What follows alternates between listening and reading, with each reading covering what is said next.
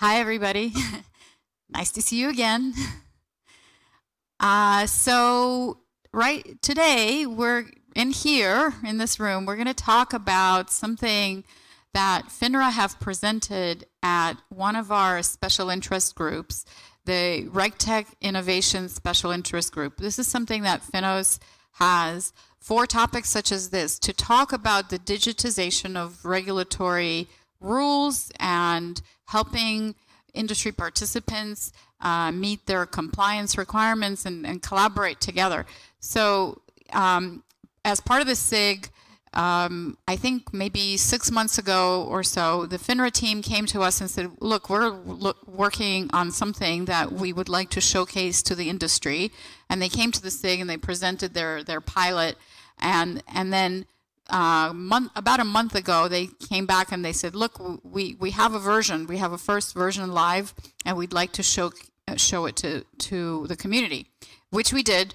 And we've had several of those. And today, the FINRA team is here to present, again, what they've done and to collect feedback. It's really, really important that we get feedback, and it's important for FINOS, it's important for FINRA, it's important for the community to get input on what you guys think, whether this is important, whether this is going in the right direction. So I'm going to hand it over to the FINRA team. They're going to tell you a little bit more about the tool and how to use it, why it's there, what the purpose is. But also think of questions and feedback and input that you would like to give back to this team.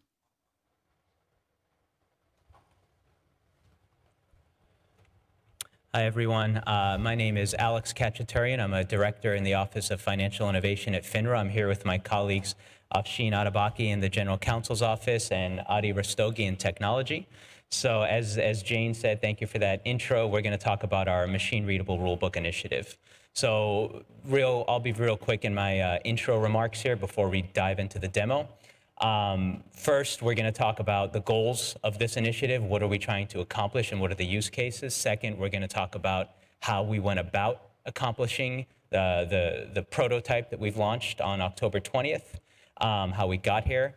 We're going to do a demonstration, as I mentioned, and then lastly, we're going to close out with what's next. What is the way forward? What is the future of this project, and what does it hold? And what kind of comments we're seeking. So, on the project goals, what are we looking to do with this Machine-Readable Rulebook initiative? So it has three components to it. First is the creation of a regulatory taxonomy. So that's essentially a hierarchical categorization of key business, legal, and regulatory terms that you can use to filter and search through the FINRA rulebook. It's sort of like an index that allows a way to facilitate search functions. Second is the delivery mechanism for that taxonomy is called the FINRA Rulebook Search Tool, or FIRST. That's exactly what that cross-filtration system is. Essentially, it allows you to look at different topics across various categories and narrow down your search of potentially applicable FINRA rules. This taxonomy and the application of the taxonomy to the FINRA Rulebook was done as a manual effort by FINRA attorneys. It was brought to life through the user interface and the API.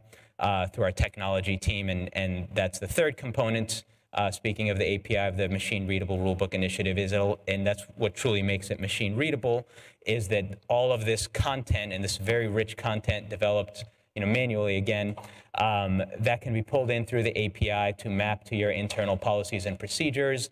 You can get updates on rule content changes, which Adi is going to talk about. So, how does this help, and what are we looking to do with this? It can help in a manual search for someone on a firm, let's say, who is looking to send a question to their chief compliance officer, but can maybe narrow down that question or streamline the question by clicking these different fields and find the potentially applicable rules. You can manage regulatory change through the API by getting automated updates and regulatory mapping.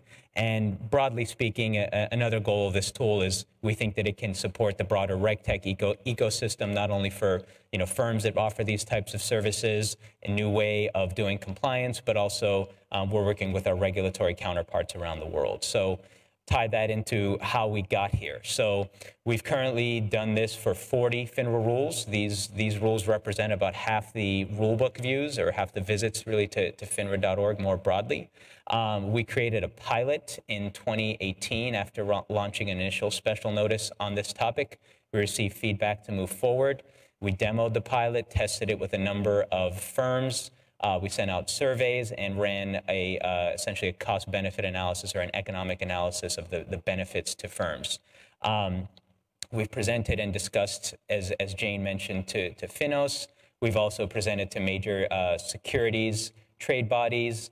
We've created a working group of compliance professionals at broker-dealers to vet and check and opine on our taxonomy and the user interface. We partnered up with a prominent RegTech firm to check the global consistency of our taxonomy terms. And we had an internal process of attorneys creating these tags, applying them to the rules, and then subject matter experts in the General Counsel's office reviewing them. And with that, I'll turn it to another General Counsel colleague, Afshin Atabaki, to walk through a demo. And I will go to the website here to show it. Great, thank you. Can this show the website that we have?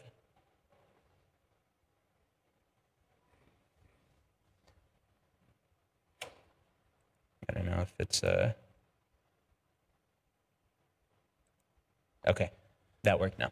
Great, thank you, Alex. My name is Afshin Atabaki. I'm a special advisor and associate general counsel in our Office of General Counsel at FINRA. I'm also co-lead on this project with Jaime Workey, who's in the audience, and some of you may have heard from last night. Speaking of last night, for those of you who attended that event, there was a lot of excitement, I felt, with everyone who presented in terms of what open source means to them, in terms of what RegTech, and there are a lot of acronyms right out there, means, and what that evolution will look like. And so, I went back to the hotel room, like, what excites me? I've been a regulatory attorney for 20 plus years. Rulemaking, as some of you may know, is not the most exciting job. There are a lot of layers of review, and there's oversight, and ultimately you get an approval, and then you have to start interpreting that rule. But when I think of this project, I'm like, well, this is what excites me as an attorney, a regulatory attorney. For me, regulatory compliance is what drives market stability, which goes along with investor protection, and together you have if you have a cohesive market that the folks are apply compliance appropriately to, you're going to have a nourished and viable market. If you don't, it can be disastrous. Because where there's no confidence in the market, things fall apart. Obviously, historically, there are many examples, including some recent ones. So we think that leveling the compliance playing field is a great starting point, because you can be reactive and enforce your rules, and that's one way of making sure that folks are compliant with this objective, regulatory compliance. The other way is to be proactive. How can you be proactive? Well, you can educate folks on what rules mean. You don't need necessarily the subject matter expert or an attorney who's practiced for decades to be able to give the initial guidance, which is, hey, I'm a firm, I'm starting up, and I want to understand, what this world is, the FINRA rulebook, the rule set, what are the various requirements, and what specific rules apply to my type of business. And that's what I mean by leveling the playing field. I think ultimately you probably have to go to counsel to, for the finer points of things, especially contracts and things like that. But to understand the basic compliance requirement, we think this is the kind of tool that will get you there. Many larger firms have these types of tools in-house. They have the resources, they've built them, and there are third parties that perhaps provide this type of resource as well. But to my knowledge, it's never come from a US regulator. I mean, I would expand that. I think, there are probably just a handful of international regulators who've done something like this. This is a first step. It's a prototype, but we think that the future is bright in this space. So what we've done here is we've basically curated our rule book. We've only applied it to 40 rules. Alex mentioned it's a prototype, so they're very labor intensive, and that's why we're at this stage. And we haven't done the whole rule book yet. And we curated it. We took every rule, and by the way, our rule book goes back to about 80 years. That's when the first set of rules came around. Folks that obviously wrote in a different style, maybe using different language, a little more legalese. And over time, there's been a drive to make it more less legalese, more user-friendly, so that folks can comply with these obligations. So what we did is we went to each rule, read line by line, and basically deconstructed the requirements into tags, terms, taxonomy. We use interchangeable concepts for that. And then we indexed them in the format you see before you. We created these summary topics, which are high-level fundamental concepts. There are 8 of them, overlapping concepts. For example, security type. That's like, we broke it down at that level between equity and debt, just as a general matter. And we'll get into some details of what else we did with this. But what the summary topics allow you to do is just immediately be able to find a related concept. Now, one would say, well, why can't I just search your rulebook or go to Google or some other search browser and just find what I'm looking for? And my response would be, this allows you to learn, educate yourself, because it has a browse functionality. You may not know what you're looking for until you find it, and that may take a while. This allows you to look for a variety of terms within this universe and figure out, oh yeah, that's what I'm looking for. I'm interested in this other thing. Maybe I can overlap these 2 things and see what result I get. It's really advanced search function in terms of regulatory requirements. Just to give you an example, we're going to pick firm type. And this is a firm type that we use internally. Firms are aware of it. It's public as well. This is a classification that we use. So, generically, they're capital markets, investment banking firms, clearing and carrying, diversified, retail, trading and execution. That's your general concept.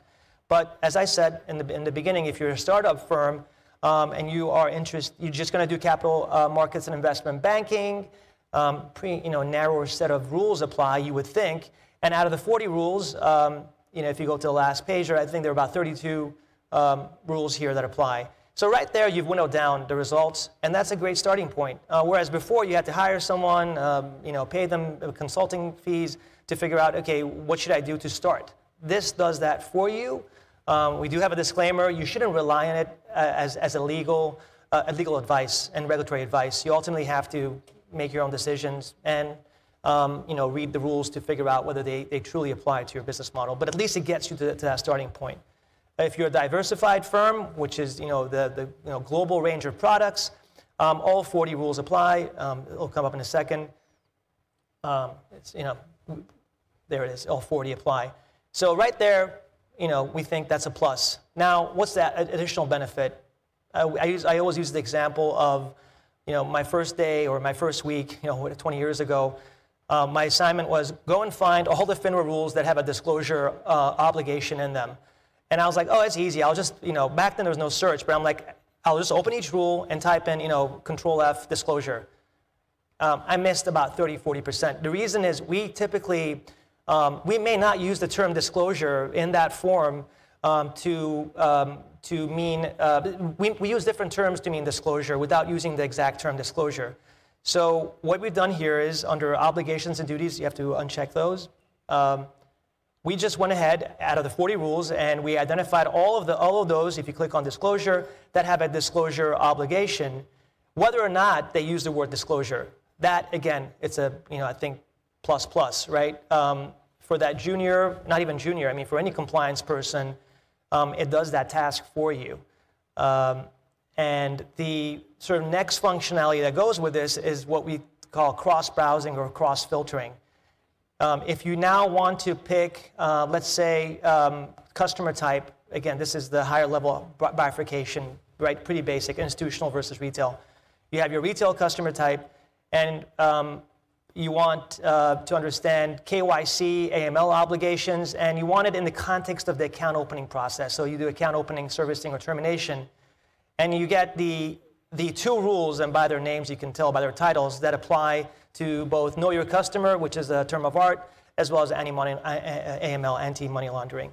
Now, you open these rules, and you can do a reverse lookup.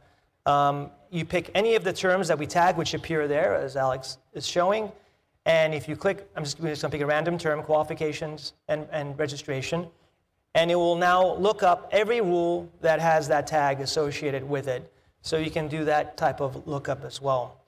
The other element of this is these detailed topics that we came up with. And we had to, there's a dilemma, right? As we started this project, we're like, you know, is it better to over-tag and then decide later, hey, we went too far, and then reduce the number to make it more usable, or, you know, under-tag? We opted for over-tagging, and this is the result. So just to give you an example, investment products. At the higher level, summary topics, you notice we had bifurcated, as I said, equity and debt. Here, we go deeper. Every rule that has a specific investment product identified in that rule, we've tagged with the corresponding term. Direct DPP, it's a term of art. These are vehicles that have flow-through tax consequences. You know, again, two rules here just by way of example. There's some duplication. Equity securities, you know, identified twice, both in the summary and the detailed topics. Just another example, foreign securities. Alex, if you go down, you know, which rules apply to foreign securities specifically. It's right there under fixed income. You know, it's a generic concept, foreign securities. It's not really identifying the specific type of security, but there you go. Those are the rules out of the 40 that have a foreign securities element within them. You still need to read the rule to understand the obligation and where the foreign securities term appears and how it relates to you, but we've done it. And the other thing we did, just in the prior example, is when we did account opening, servicing, or termination, that's not a term that we use. We came up with that term because it's a procedural concept, right? There's an account opening or onboarding process. Our rules don't specifically use that in terms of identifying what the obligation is, that term, but we came up with the phrase, and we're telling folks these rules, just open account opening, servicing, or termination under ACC, under summary topics. We're saying these rules right here have an account opening processing, account opening, servicing, and termination component within them. Suitability is a good example. It's in the first page. The obligation to make sure that if you recommend the security to a customer is suitable for them based on your analysis. Well, in our view, that's clearly both an account opening, right, when you onboard, as well as a servicing concept. So we tagged account opening, servicing, termination to this rule. The last piece of this is free text searching. So in addition to providing the browsing functionality, you can search for the tagged concepts by free text search. You put disclosures in quotes. It does pull up the express references and rules to disclosures, but if throughout, there you go, 2360 I think is your, no, sorry. 2241. 2241, yeah. So that's the first instance where disclosure is showing up also as a tag term. We use disclosure as an example. There are other examples as well, but you can do free text search, which will pull up the tag terms in that search as well as the express terms. So, we think this is the future. I think lawyers will still have job guarantee. They have to read the rules and figure out what it all means. But we think this is compliance education, which will help everyone. And again, we're going to bring back the beginning subject. Regulatory compliance ensures stability, and that's key to the growth of the financial markets, and obviously making sure that investors are protected. Thank you. Afshin, for that robust legal detail. So as Afshin noted, we've essentially deconstructed the rules here. And I'm going to have Adi come up and talk about the API. So the machine-readable aspect of this is all of this content, this carefully curated content, can be pulled in through an API and mapped to your internal policies and procedures. And Adi can walk through the technical details of that. Hi, I'm Anadi Rastogi, and I'm an associate product manager in the data dissemination team of FINRA. So the API aspect of this can be found on the API Developer Center. Just to give a little insight into what API Developer Center is, it is FINRA's strategic initiative to support automation goals of member firms as well as broader financial industry. And it makes sense to have the FINRA Rulebook API available here as well. So you can come in here in the documentation, and here you can see the FINRA Rulebook API. So FINRA Rulebook API provides FINRA rule content, both the current version of the rule as well as the historical version of the rule. Along with that, the taxonomy that Afshin and Alex from OGC and OFI they developed, we took that taxonomy, also made it available in the API as well. So the Rulebook API has now evolved into a tagged FINRA Rulebook API. So in the API rule content that you'll receive, now there'll be additional fields that will be available, summary topics and detailed topics that you saw right here in the tool.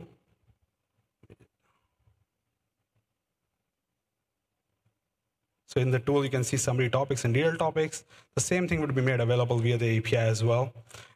Just to give an insight as to what that content would look, what the API response would look like, this is the sample request of the API. Of course, here we only have the sample data available. And you can see that this is the sample response for 2090 rule. You can see the end date says null because 2090 doesn't have an end date right now. You can see the detailed topics here, as well as if you keep scrolling down, you'll see the rule content, the start date of the rule.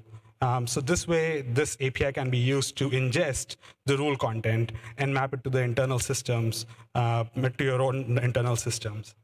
Another endpoint that we have provided here is the post call, which offers slightly more features. So for example, one of the features here is that not only can you, with the other endpoint, the get endpoint, you can get all the data. With this, you can also run sort of like a filtering, but through the API.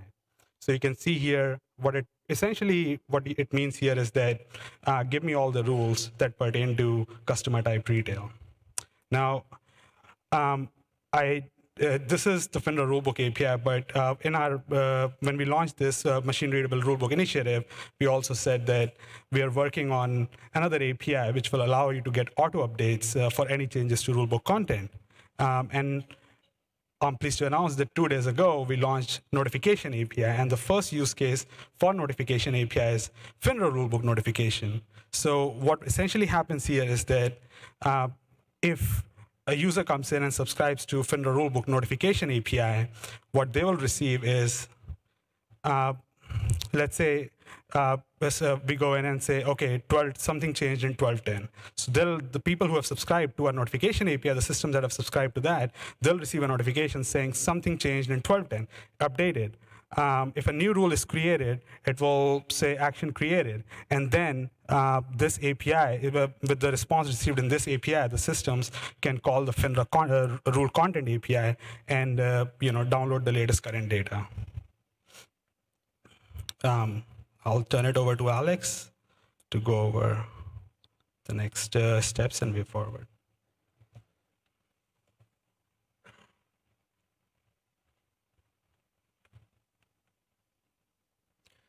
So thank you, gentlemen. So we launched the rulebook, as I believe I mentioned, on October 21st, 2022. And we accompanied the three elements, right? The taxonomy, the first search tool, and the API. And we accompanied that with a special notice requesting comments. The special notice essentially kind of walk through in greater detail, of course, everything we've covered here, what the use cases are, what the journey is. And we set out a series of questions to the public asking how they interact with the FINRA rulebook, how they find the first search tool and the API working for them, how it's benefiting them, and what it's what the use cases are, et cetera. And then substantive feedback: could the tags be amended, expanded, changed, et cetera? And most importantly, perhaps, future development. So what's the next phase of this project going to look like? So we have the special notice here. FINRA requests comment on its Machine-Readable Rulebook initiative. And you can scroll through here and see all of the details. And then at the very end here, so this is our economic analysis I referenced earlier. The very end here is all of these questions. So the comment period is open until December 20th. So we we encourage your feedback, your comments. We do have a booth just on the main floor downstairs. Please come by. We have a few of us sitting here waiting to answer your questions and engage further. We can also open it up now. I think we might have a couple minutes if there's any questions folks want to ask about the initiative or the tools that we've put out there.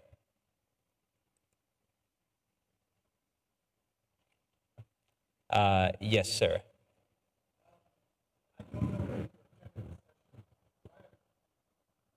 We were at the booth.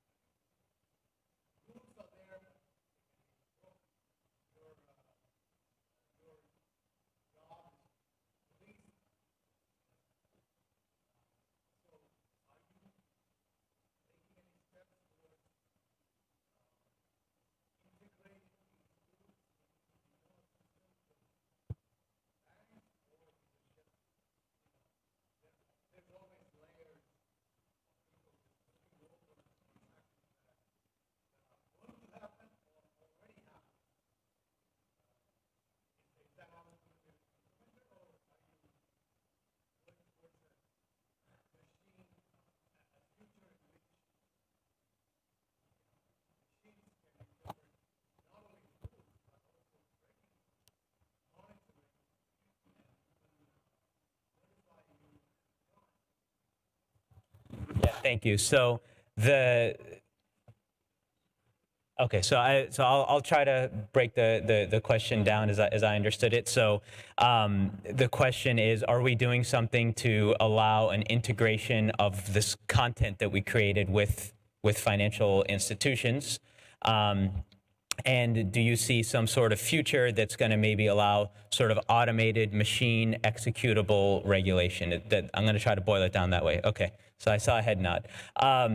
Answer the first question, yes, we have the API, and the API is what allows the ingestion of our content, all of this carefully curated content, into firms' internal systems. They can map it to their internal policies and procedures and keep track of regulatory change management through the notification API. Per our RegTech vendor who we partnered with throughout the development process, those are two of the biggest use cases that they're seeing from financial services firms, so that's number one. The second question is, what do we envision as sort of machine executable? Any question on what the future of this project will turn into should be addressed in the special notice. That is we put out a prototype at this point. What this will turn into, it's going to take some time to understand what the industry needs, what the industry is looking for, and where it'll go. At this time, what we've created is a taxonomy to facilitate the search and the API to ingest that content. Where this goes down the line, it's going to depend on a number of factors, including the appetite externally as well as internally. So I hope that addresses your question, sir. Oh, Elliot, please. Yes.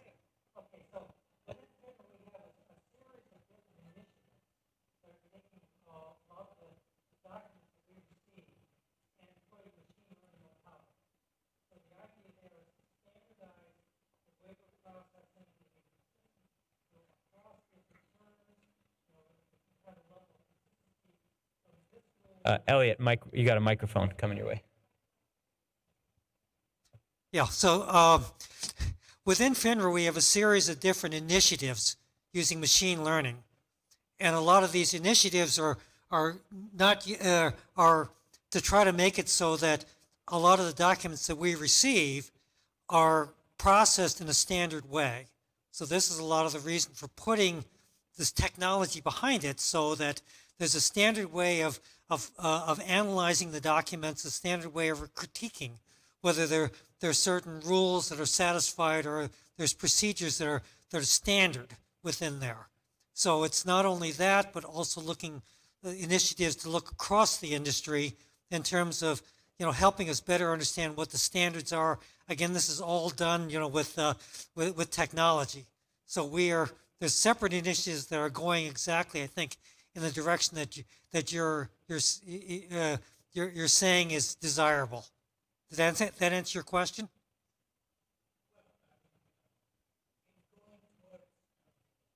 Okay.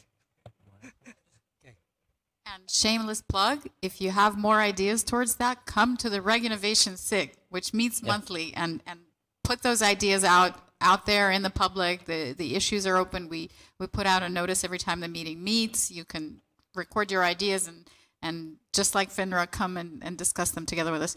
We're out of time, but I think we had one more question over here.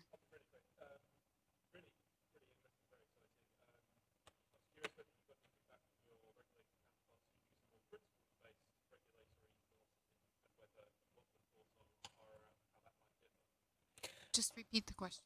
Did you want to answer that? Yeah, is it on? Sorry. You can come here. Sorry, yeah. So we have been discussing it with our fellow regulators. The one thing is, using the SEC as an example, probably a decade ago, beyond that, they created some form of taxonomy application for their for the Edgar filings, for instance. So there is some basis to work on there. But what we've done here is the next step. And I think, the hope is there will be a future where there's agreement that the terms that we're using are standard. So when we say disclosure, our fellow regulators mean the same thing, et cetera. And then hopefully globally as well. But there's some things that we will probably not agree on because we use different terminology, and that's just the way it's going to be. I just want to add one thing before I know it's beyond our time. You asked about interpretation. We have stayed away from interpreting rules. I'm going to use disclosure again. If a rule is unclear whether disclosure is required, we have not tagged that rule as a disclosure type rule because that's interpretive. So that's, we've tried to keep it within the four corners of clear obligations versus the interpretive gray areas. And that's why I said you're still going to need the lawyers to parse these rules. Thanks. Well, thank you, everybody. Thanks for your questions. Thanks for your engagement. Like I said, we have more of these discussions at the Reg Innovation SIG on a monthly basis. Please, please, please comment to FINRA. Post your comments on their website because this is important work, and digitization of rules is a long, long process. So the more FINRA and other institutions like this, our community gets feedback and input, and a lot of the input in the creation of this is going to come from this community too, which is why we're trying to keep it very, very open. Thank you for coming, and thanks FINRA for presenting. Thank you. Thanks.